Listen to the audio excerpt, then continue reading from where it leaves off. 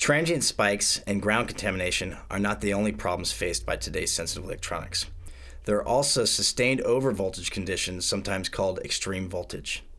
Many surge suppression devices will not be able to protect equipment from sustained overvoltages.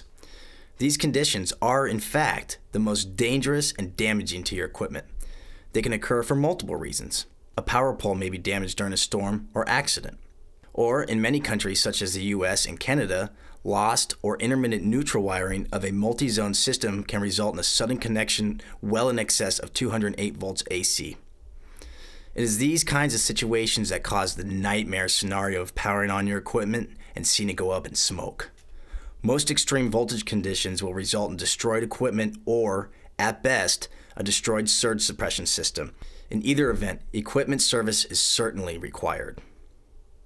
One way to escape this problem is to insist on a surge suppressor with extreme voltage shutdown circuit.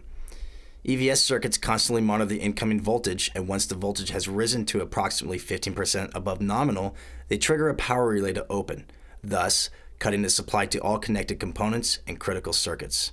Once the voltage is corrected, the unit is reset and operation may continue. Furman's EVS detects any overvoltage condition over 137 volts AC and immediately shuts down a unit, protecting all connected equipment.